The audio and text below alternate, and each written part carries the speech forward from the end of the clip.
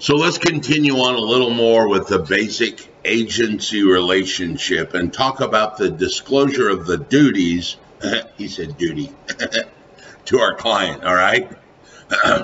Told you, dude, I'm not right.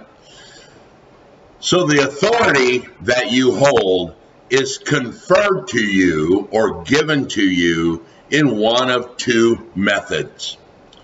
Express authority, or you hear it often called express agency. Sometimes some states use actual agency. And this is usually declared in very clear, precise, and defined terms. Believe it or not, it can be oral. We, under real estate, use what's called the statute of frauds, so that express has to be given in writing. We call that like the listing agreement, duh, and the buyer's agency agreement. That is the actual express agency that gets conferred to us through one of those written documents that we use. Now, there is a second type of agency. It is called implied authority or apparent. And apparent kind of makes more sense for some people to understand because this authority is actually conferred by customs or by activities carried out by the parties without any express authority being given. So if you have a buyer and they want to go show a house or see a house, and you take them to go show the house, and you do not have them sign the buyer's agency agreement, you are actually still their agent, but you are working under implied agency because it has been conferred to you by the activities that you are engaged in, i.e. showing the house.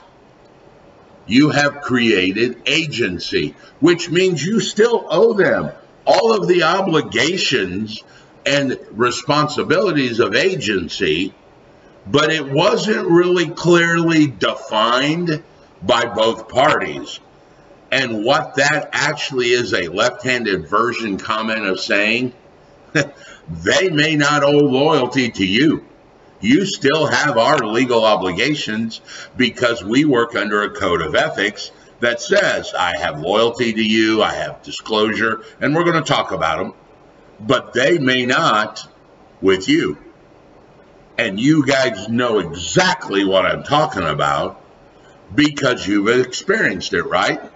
You ever had a buyer that you went and showed properties to, and the next weekend, ta-da, you were busy watching the football game, and they went with another friend of theirs, and for those of you at home, I'm using the finger quotes here, friend of theirs, to see a house, and that guy wrote an offer, and now you're over here going, well, dude, what happened? You were my client. Well, yeah, but it was implied. It wasn't express. They went out, found somebody else, and are now using them, and that person wrote the offer, or that agent wrote the offer, and you're sitting around here going, dude, I just lost a commission.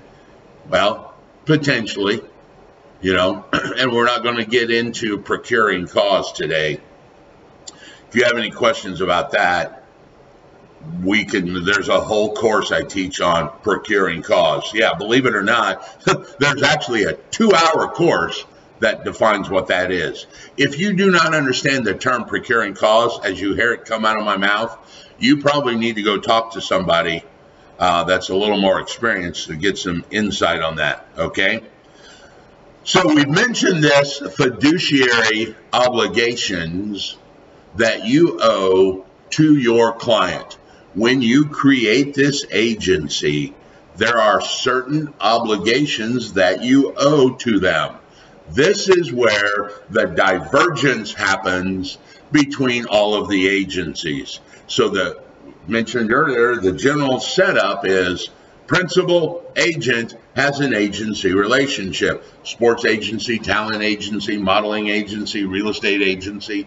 Where these start to differ is right here. What are the fiduciary obligations of the agent that is owed to their principal? I am going to talk about 6 of them that is required by real estate agency, because I don't know what the sports agency obligations are. I don't know what the modeling agency obligations are. That's for their industry, not ours. So when we become an agent of the seller or the buyer, either intentionally or unintentionally, let me rephrase that, either expressly or implied, we are still held by the laws that we owe certain specific obligations to our principal to make sure that they do not get harmed, that they don't get cheated, misled, all of that. And we have 6 of them. All right. The specific duties, loyalty, I have written first here. There is no hierarchy. I wrote loyalty first, can be any of them, because they are all equally required. The duty of loyalty is the most fundamental one. That's why I put it first. It is the most fundamental of all of our fiduciary duties, because it obligates us at all times to only think about what is the best interest for the client, our principal, and doesn't really take into consideration our own interests. All right? That is probably the fundamental one. What is best for my client, not what is best for me. Confidentiality. We are obligated to safeguard our principal's confidence, their information, their secrets, all of these items that a client tells us we need to keep in confidence. All right? Because some of this information potentially could harm our principal's ability to negotiate. Right? If you knew that you were listing a house for sale and your client came to you and said, look, I want to sell my house. I've lost my job, my wife's having an affair, my teenage daughter's pregnant, and my cat's on heroin. Yeah, I said that. That is something that could potentially harm their ability to negotiate. So that it was told to you in confidence, you need to make sure that you keep it in confidence.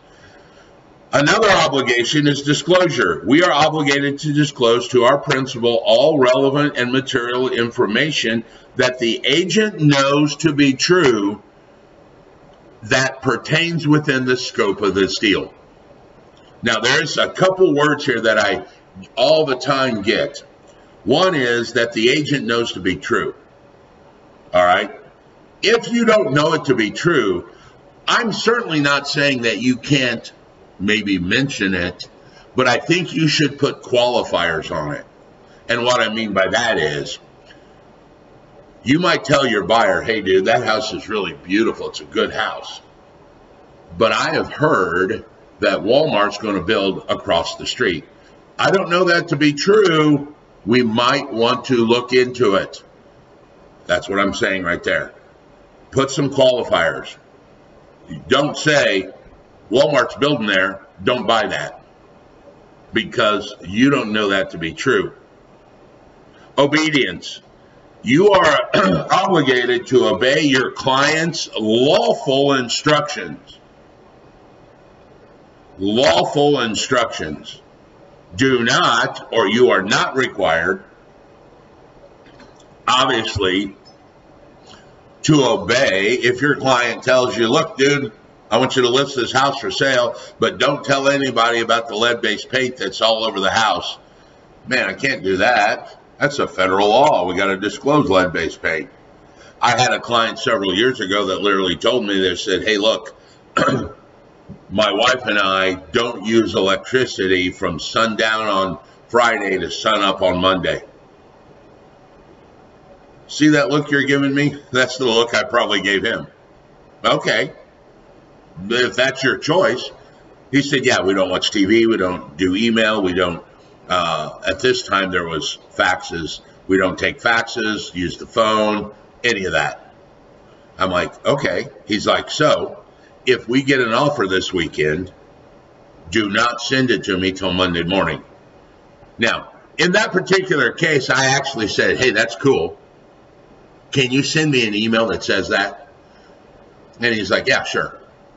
Because I just wanted to make sure that I had some backup in case some other agent said, oh, I just sent you an offer. Well, sorry, I can't turn it in.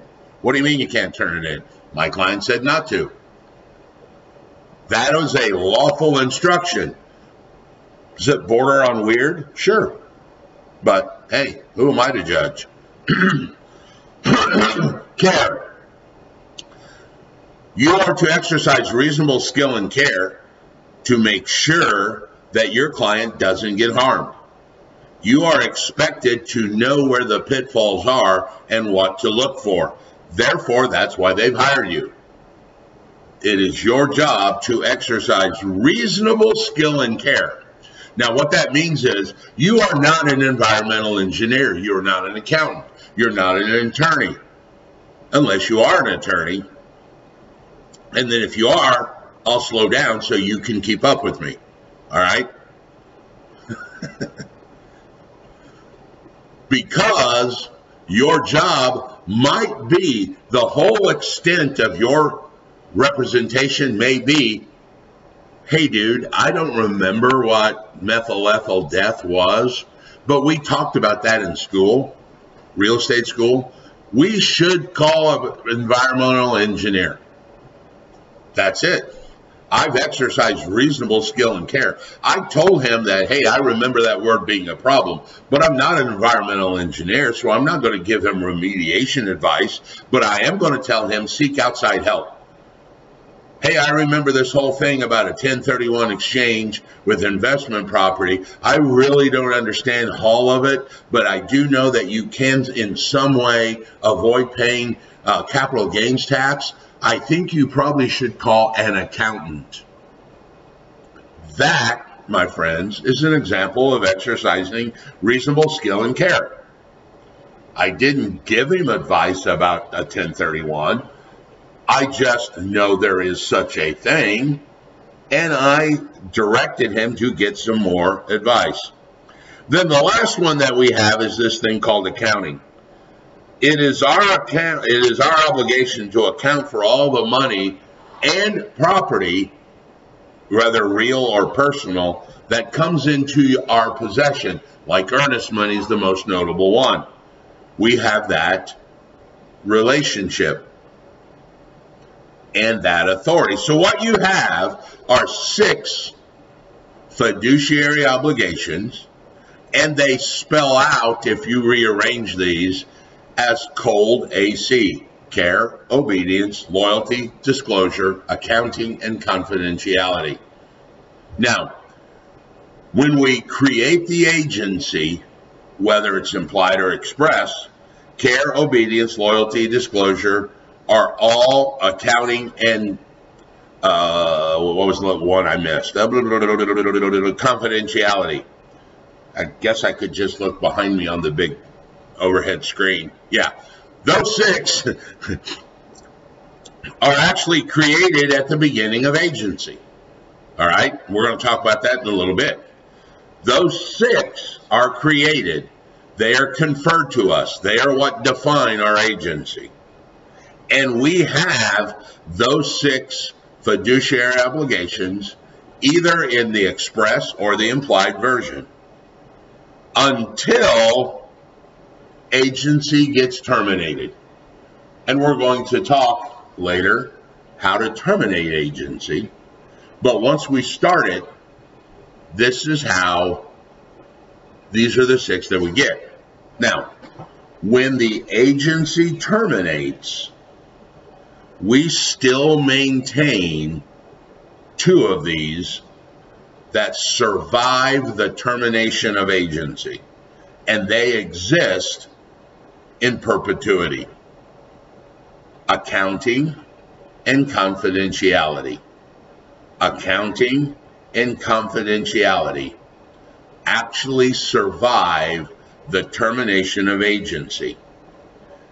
Now, it is possible that confidentiality can also terminate.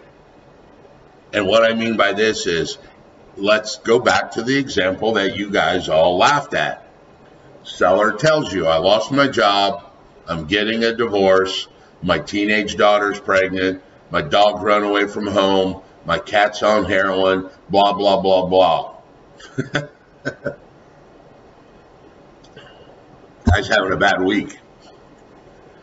He tells you this in confidence. You are not allowed to use this against him later. Even after you lose the listing, you can't go find a buyer and go, hey, dude, I know this about this dude over here. I'm not listing his house anymore, so screw him. Let's go make an offer because he's desperate.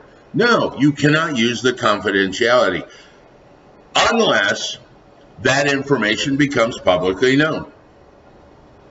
So let's say the divorce is in the paper, goes through. There's a job posting, or there's a newspaper article that talks about the factory closing and everybody is going to lose their job in the city. Now it's publicly known. You can also lose confidentiality or the requirement or the obligation if the principal guides you to it. Hey, you know what? Go ahead and tell everybody because I really need to bring an offer in. Yes, I'm losing my job and getting divorced. If somebody asks, tell them. Or there's a court action, which I've never really seen, that requires us to disclose. All right? So these two, accounting and confidentiality, you keep in perpetuity. Now, a managing broker needs to develop the basic company written office policies that identifies and describes the agency relationship between the client and the licensee. The example that I give all the time, if most of you have ever come to my classes before, is that you and I, could talk about a positive power coefficient on a nuclear reactor all day. If you don't know who I am, I actually have advanced degrees in nuclear engineering, undergrad Texas A&M, graduate school and PhDs at Purdue, all right? We could talk about a positive power coefficient all day. What's the big problem with that? Well, the biggest problem is you really don't care. The big problem is you don't understand what a positive power coefficient is. I literally would have to explain what it is to you, then we could talk about it. Agency is the same concept. Most of us, because we deal in this business, understand what agency is. If you're new, maybe you're a little fuzzy on it. If you've been here 25 years, then you do get it. But a client may not, or a client may think he does. So we have this thing in Indiana. Other states have the exact same concept. That is called the written office policy, and it's the requirement of the managing broker to create this written office policy, which explains what agency is. Hey, Mr. Client, here's what agency is. Here's what listing. I represent you. I'm going to market the property. I have all these fiduciary obligations, blah, blah, blah, blah, blah. Do you understand what I'm telling you? And that seller signs the written agreement so that they know what agency is. Now they can sign the listing agreement to confer agency to you, because technically they can't really sign an agency agreement if they don't know what it is. So at the beginning of the agency relationship, you need the principal to sign this broker's written office policy explaining what and disclosing what the agency is and what it means to the principal and what their obligations are and what our loyalties and duties and obedience and confidentiality and accounting and all of our fiduciary responsibilities are to them.